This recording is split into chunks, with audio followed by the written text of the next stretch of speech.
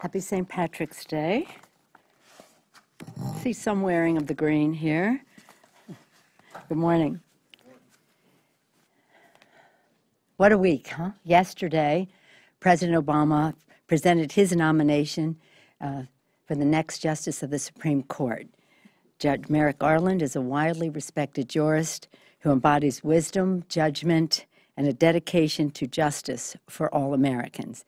As the Chief Justice for the D.C. Circuit Court of Appeals, Judge Garland has the experience and the legal acumen to serve on the highest court in the land. He has a powerful command of the law, a deep respect for the impact on the lives of the hardworking American people. What we're seeing here, and I hope this is temporary, is a disrespect for the Constitution by the Senate Republicans.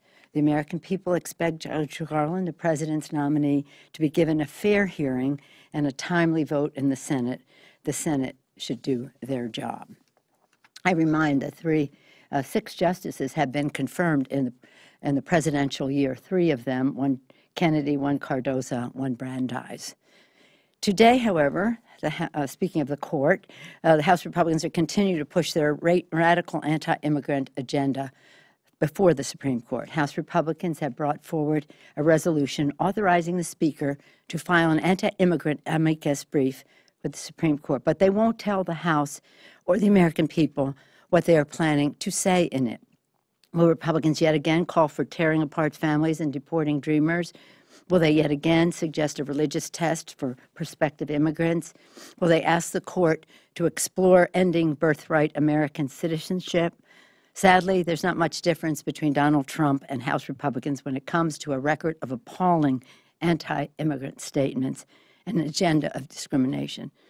Furthermore, Republicans have denied Democrats the opportunity to have a meaningful vote on our alternative amicus brief in support of the president's immigration executive actions, which we filed with the court last week, 225 House and Senate Democrats. Very proud of that. It's ironic that they're having this vote on St. Patrick's Day. Last night, we had a celebration of the Irish American heritage. While I do not have Irish grandparents, I do have Irish grandchildren, and one of them was there at the dinner, and we talked about immigration. The Taoiseach talked about, the Prime Minister of Ireland talked about immigration when he was here at the Speaker's lunch. So, and what it's about is all the Irish who are here, maybe 50,000 who are here, who can't even go home for a family funeral because the law would not allow them to come back into the country. They are not here, shall we say, fully documented, and we need to change the law, comprehensive immigration reform. Taoiseach has asked for that over and over again. So here we are on the floor to ask for filing an amicus brief that is, not only this, we don't even know what the amicus brief is. It's maybe yet to be written, but also how it's paid for. I think they said hopefully it will be pro bono. Yes. Okay, and now this week the House GOP leadership presented their caucus with the latest budget proposal. We call it the road to ruin. It continues down the path that Speaker Ryan has taken us in his previous Ryan budgets. It devastates good-paying jobs, lacking investment in education, the future of infrastructure in America, abandons seniors by ending, the Medicare guarantee, and demands $6.5 trillion in cuts, the most extreme cuts ever proposed by Republicans on the Budget Committee. And yet, it's not brutal enough for their Tea Party element. It's a freeze and cut. Oh, no, it's a cut and freeze. Cut domestic agenda and then freeze it for 10 years, stultifying growth in our country. The goal of the Republican conference is clear: to take us back to radical trickle-down economics that shattered our economy and hollowed out the wages of America's working families. Democrats stand for a budget that is a statement of our values, that creates jobs, raises the paychecks of hardworking families, invests in the future of our country while reducing the deficit in a balanced and responsible way. I don't think we should leave here until we have some action. you know, the Republicans are when we were in power, famous for saying no budget, no paycheck, and oh, maybe they made a big fanfare about that, and now they can't get a budget. And we're saying at least we shouldn't adjourn until we do, and until we have a statement of a supplemental that will support our initiatives on Zika, on Flint, and on opioids. I don't know if they have any idea how every day of delay in trying to control Zika by investments in research and the rest, what that means in terms of public health, what that means to women of childbearing age, that a bite of a mosquito can just completely destroy the brain of your child. In any case, we have work to do. We shouldn't leave until we do it. I hope that the Speaker will bring a supplemental to the floor before we leave. The Senate would still have to act upon it, but at least we'd be that far down the road. With that, I'd be pleased to take any questions. Yes, sir. Speaker Ryan set an informal deadline or goal of completing legislation on Puerto Rico by the end of this month. It looks like that's not going to happen. And I understand that the Democrats are in bipartisan talks on this. Can you give us a progress report on where these talks stand and when you think there might actually be a product here that the House will act on? The question is, will we have a law of the land by March 31st? Well, at this point, we will not. But we should have a bill pretty soon. And again, I think the Republicans are acting in good faith on this. I'm in communication with them. It is the bill that they will write.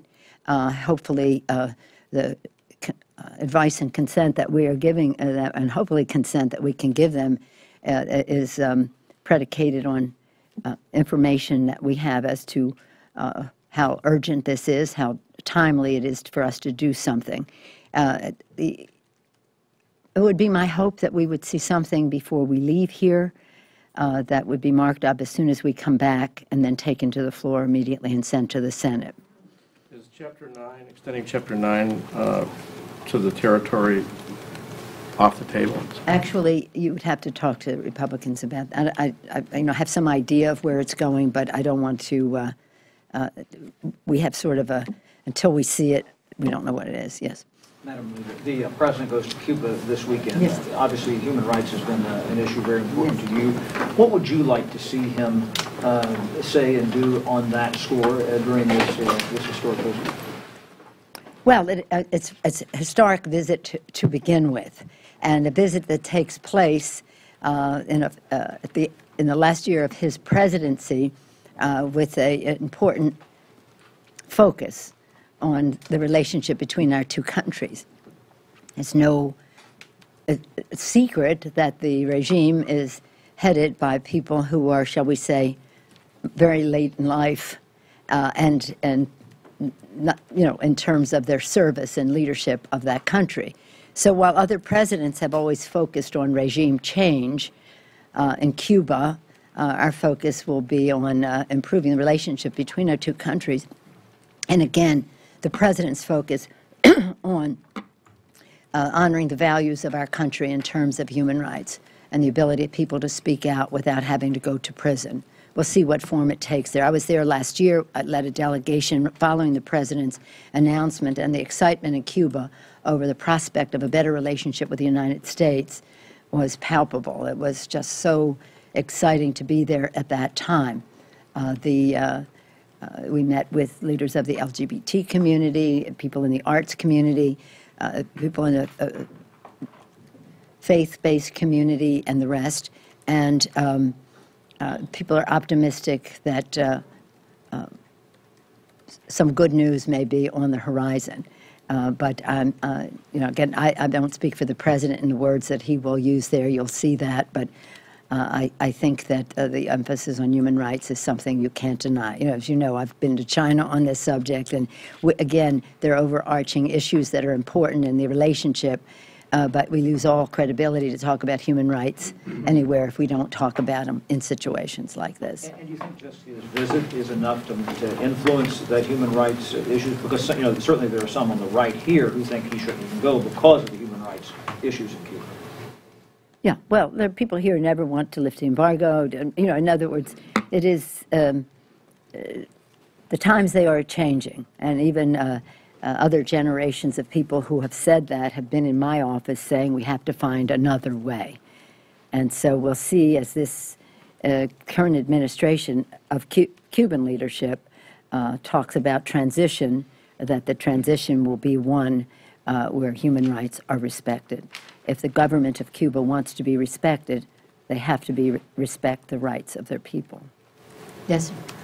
On Monday, Energy and Commerce had a roundtable on head injuries. And for the first time, an NFL official conceded the link between the sport and traumatic brain injuries.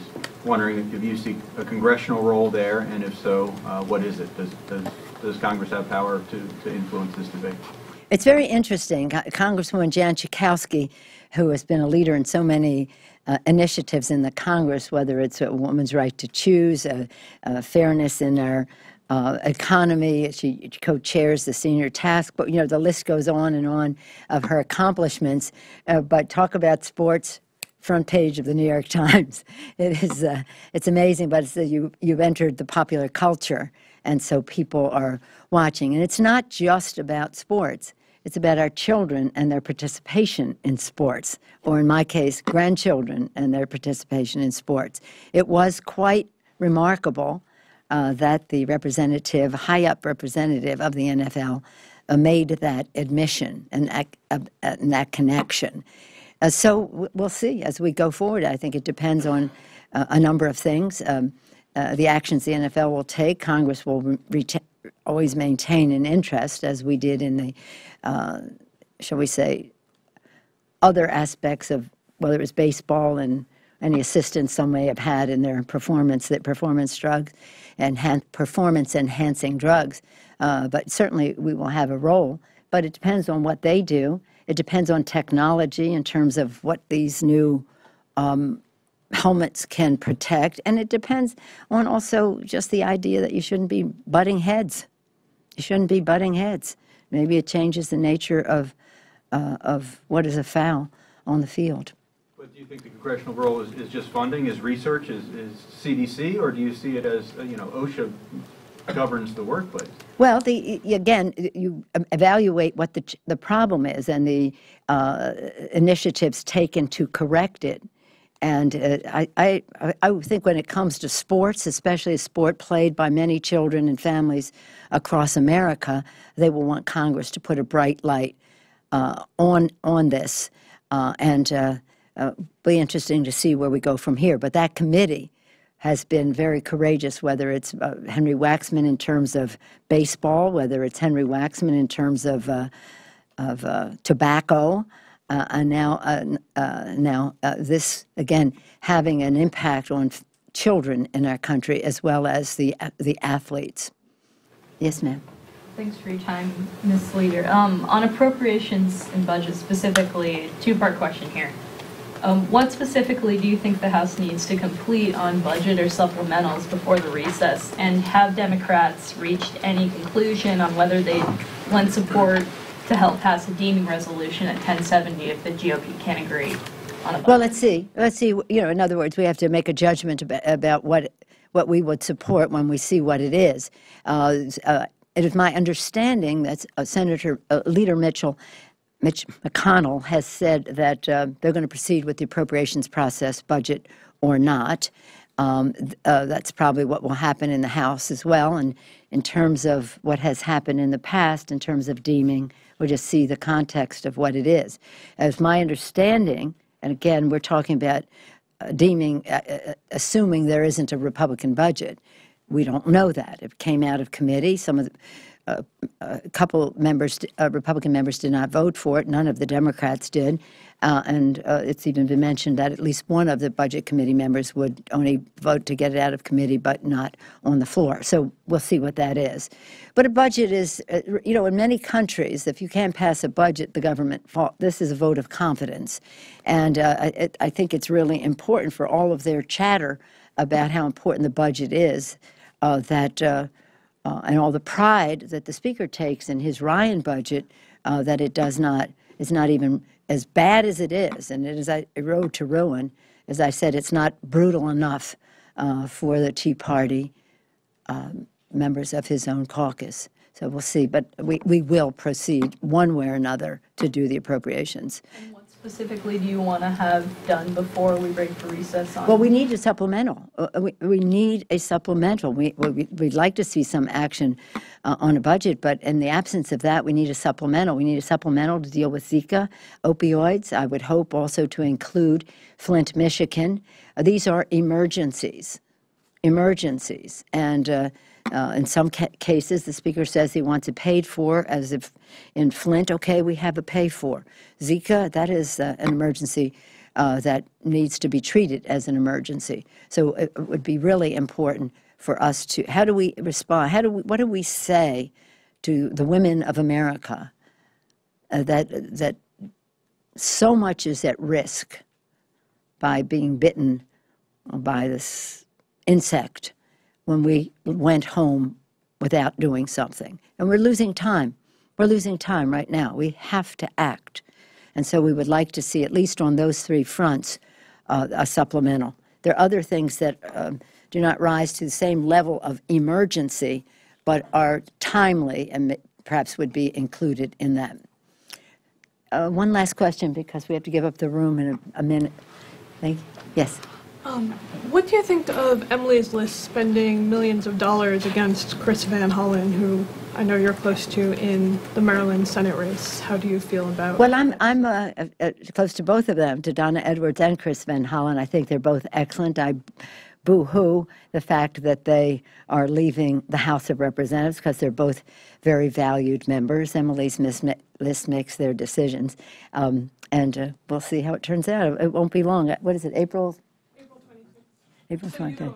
His campaign basically says it's a waste of money because they're both such, he's pro-choice, she's pro-choice. Well, that is true. I think from a policy standpoint, it probably won't make a difference. From a standpoint of more money and more women in the Senate, that's their goal.